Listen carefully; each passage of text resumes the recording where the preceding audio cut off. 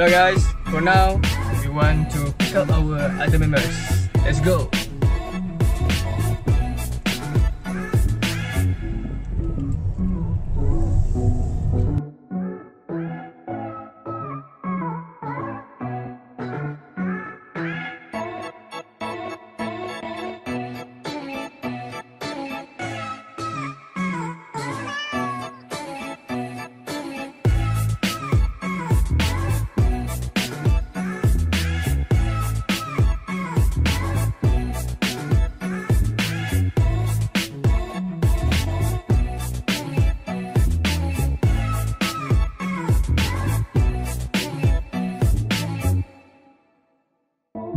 Hey guys, so we begin our journey today for our vlog in Melaka for 3 days and 2 nights. So stay tuned. Let's go!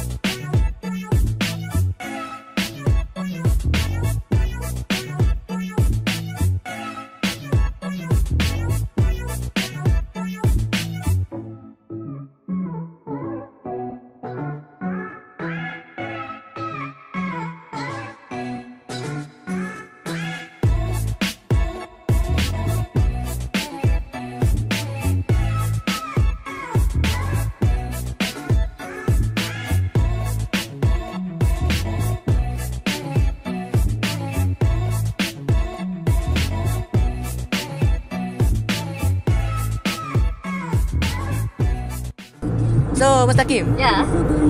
what are your feeling? I'm so excited. Yes! Melaka! Woo! Woo! That's it? Yeah, that's all.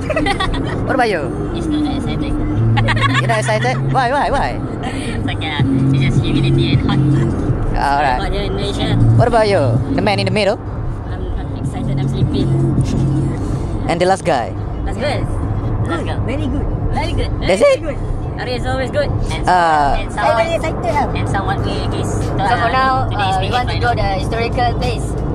Yes. It's So- the best historical place in Malaysia. So, what are your expectations? My expectation? Yeah, have so good enjoyment. We expect to have fun. Yes. That's it? That is all. Shut up and keep focus.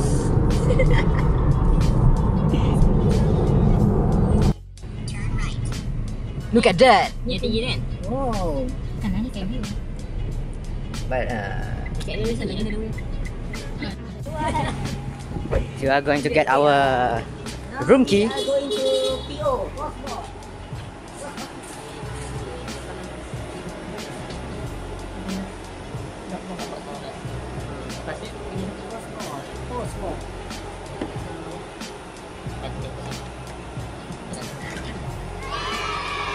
Let's get it.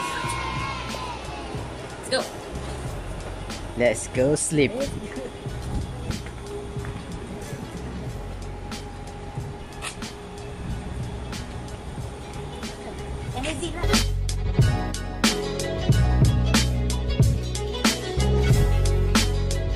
So, Asif, what your comment about I this? think this hotel is affordable.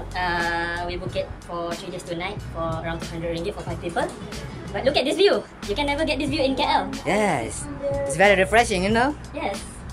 As you can see, we have our beach over there. And you can see and towns over here. So we are going to start our vlog this evening at 6. So stay tuned. We are going to show you where we go in Melaka. Let's go. Alright. Let's go. Let's go.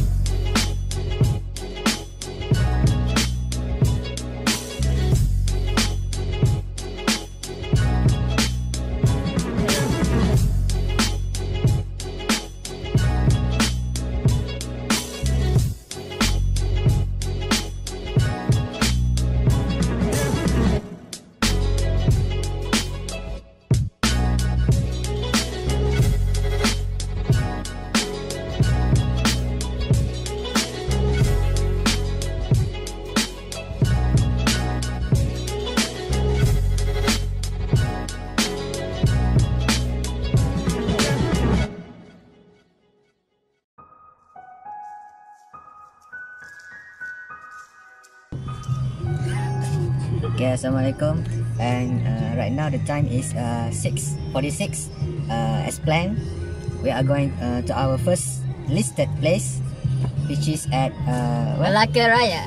Yes. the specific More place. specifically is Bukit Famosa. Yes, Bukit Famosa. Taming Sari. It took about 10 minutes from our place, our living place, right? Our hotel. Yes, our hotel. It's Taming Sari Tower. I'm just kidding.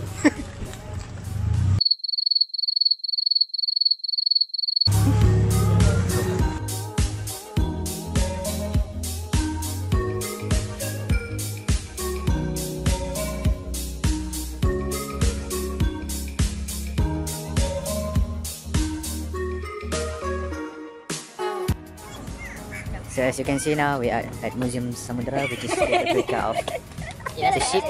That's that. So, Asif, can you tell me a bit about this Museum Samudra?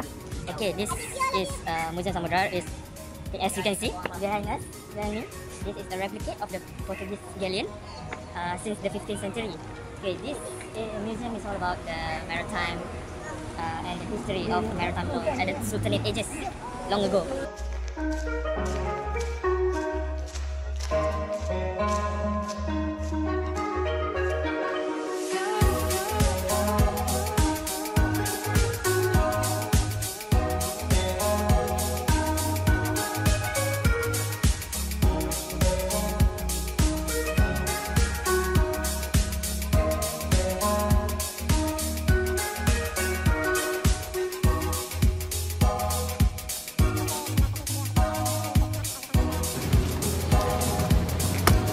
As you can see, you can barely see my face because it's already dark.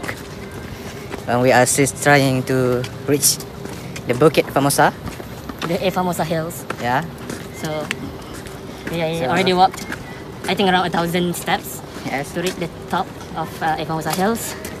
And as you can see, we are nearly at the top.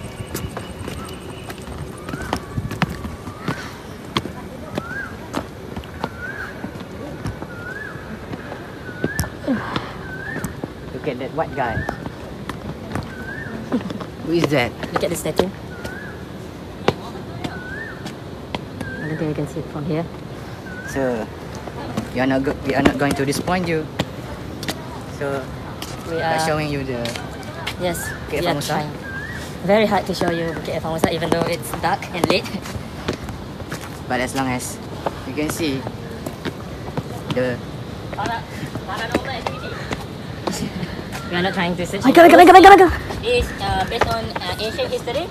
This is actually a real human turned into stone because he's very disrespectful to his mother. You know si Tanggang? Si Tenggeng. And Si Tenggeng.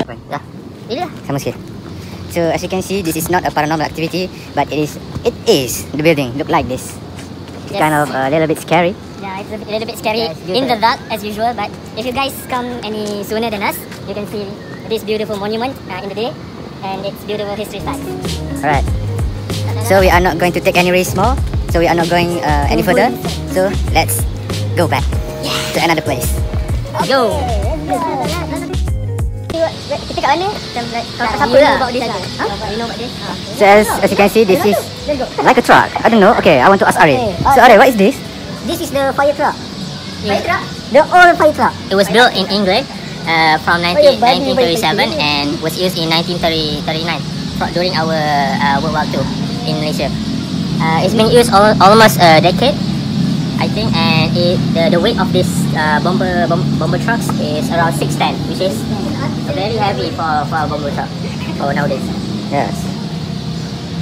As you can see, Replica. most of the work is not based on steel based, but focusing on wood. So we have this. We have this is a whistle. Nobel. So you can see how the technology changes The bell. from time to time. Okay. Yes. The modern technology is more. Efficient and reliable. Yes. And very faster technology change. So that's it for the fire truck. So let's go to other place. Other place.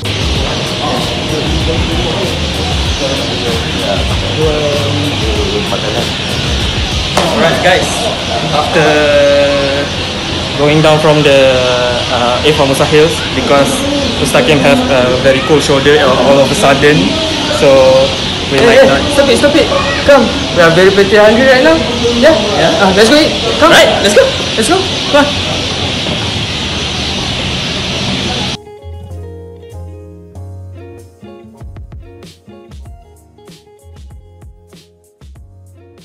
Audi oi, passing gore, passing gore, passing gore, passing gore, passing gore, passing gore, passing gore, passing gore.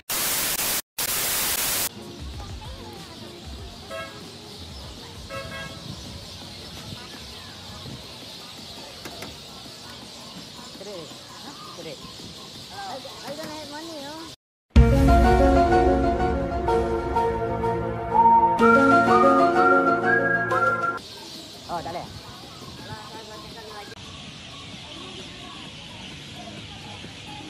One, two, three. You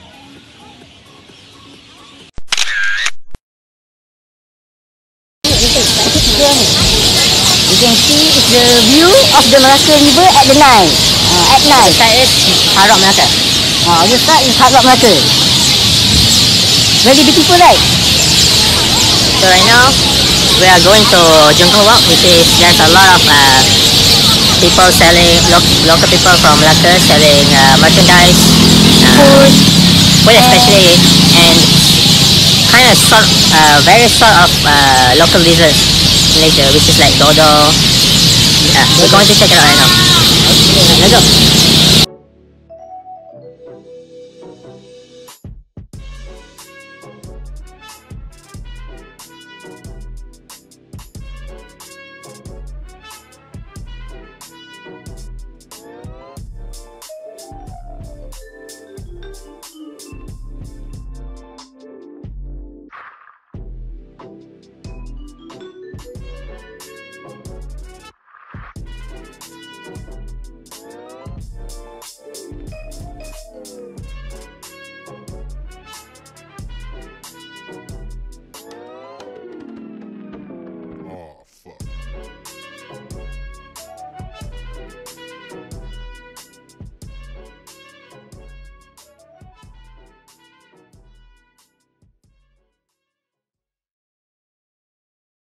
Dia masukkan terus kau purchase.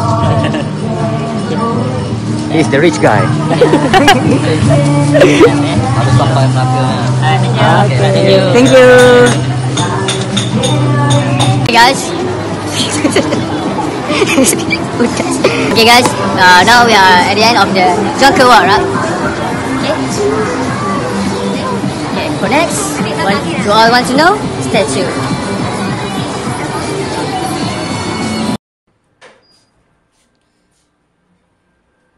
So we are now having a water crisis. We have to wait until 3 PM to get out. So we decided to have a breakfast at hotel. At home. Delicious mushroom soup. Look at this ugly face. Who's coming? Who's coming? There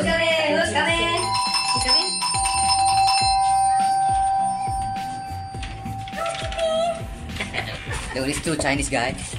We bought nasi ayam. Very delicious. Guys, did you know that we have to wait until 3 PM? Water crisis. Okay, the price of nasi lemak is only 6 ringgit. Shut up. So let's take a look. Yeah, yes. Wow. Fill up. Wow. This is a grand breakfast. So Asif, how was the food? Didn't try it yet. Wait a minute. Yes. Oh, very delicious. Alan know how to find place. It's very delicious. This is my hometown. This is good stuff. Best in Melaka nasi ayam. Okay guys, this cucumber. Just buy your hat. Look at this.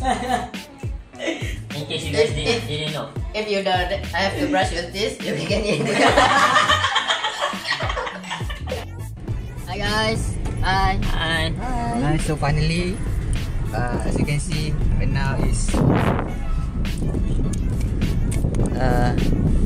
6:39 o'clock, and we are finally out from the house. So for today's trip, we are going to. Our first trip is going to. Salam Melaka Mall. Salam Melaka Mall. Okay, Azhar, how far it is? I will say around 10 minutes from here. 10 minutes? Wow, quite far. Quite far. It's in the Melaka city. But no worries. We will reach it in no biggie. No problem. Alright. So our plan for today is masjid, Selat Melaka, and pantai Kelebek. Pantai Kelebang Beach, bro. Kelebang Beach. Okay, pantai Kelebang, and finally Encore Theatre. Theater. Yep. Right. So let's go. Let's go.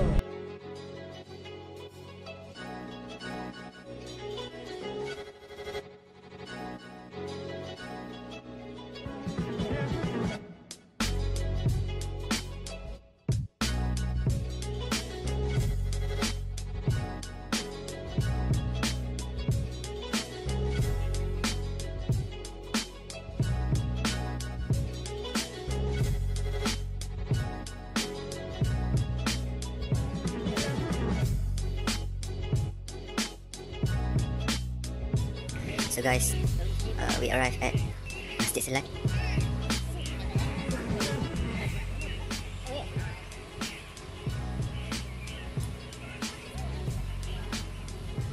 It's so cool. Okay guys, now we are at Selat Melaka Mosque, which is not too far from our hotel by 10 minutes. So what are we doing here? Are we going to pray? Because it's not yet time. But this place is famous for its nice viewings because it's near the beach. Not beach, but so we're gonna check out the view here at Selat Melaka Mosque. Hello guys, again, okay, come with me. I will show you what interesting about Masjid Selat Melaka. Come.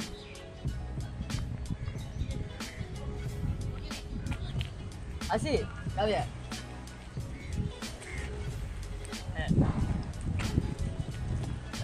Tak kan? So, what are we doing here? Okay, what are you doing here? Okay guys, this is the view that I tell you about. This is the famous Selat Melaka view, which is Selat Melaka is famous for its longest and busiest selat in Malaysia. I think so because I read it over there. So look how beautiful the mosque is because it's actually floating above water, but we will disregard any beams found in the video. So as you can see, the view is very beautiful and mesmerizing. Guys, while you praying to God, to Allah, you can have a peace in here. Peace, yeah.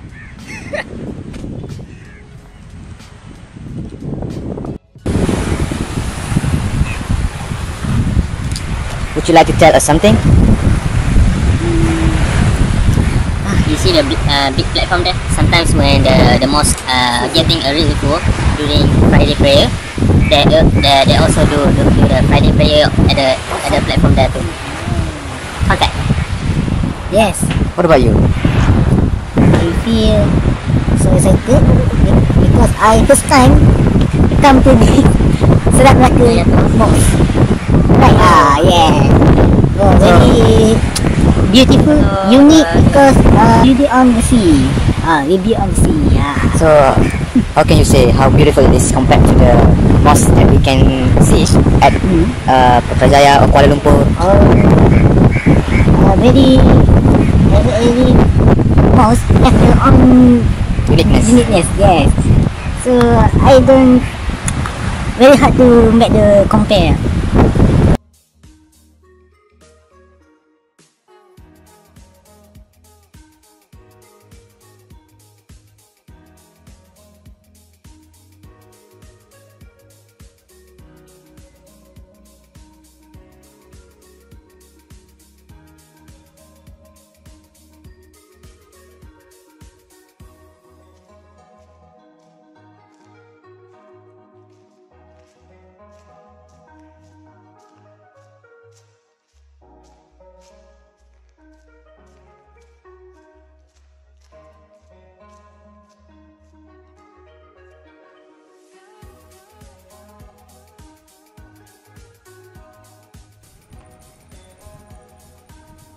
did you know that Angkor Mall, first they contribute into this in making of this building is around 100 million ringgit, which is insanely amount of money to build a beautiful structure like this.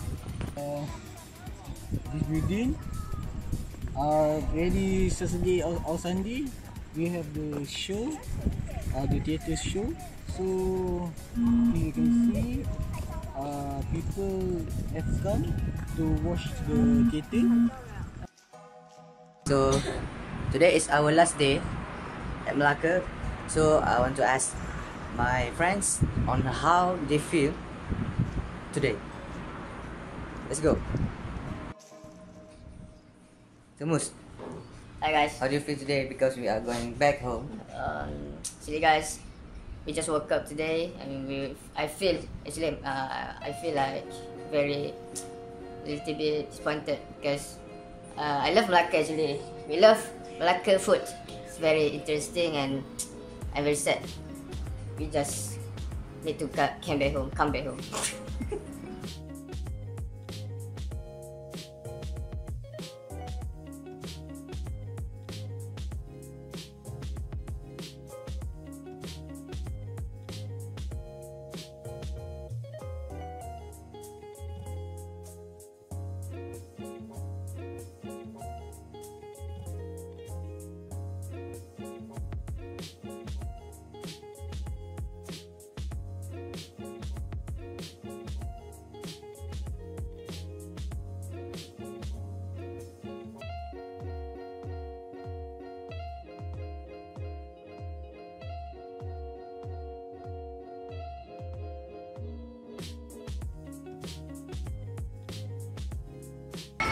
So, as you guys can see here, we have a variety of roti canai.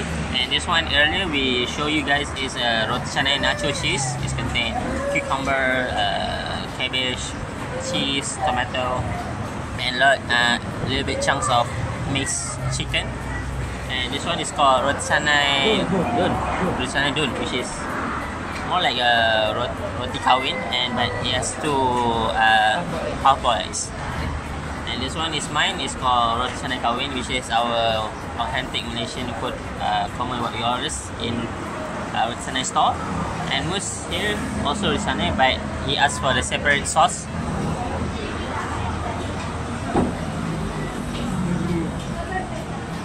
And Ariel is roti canai telur bawang.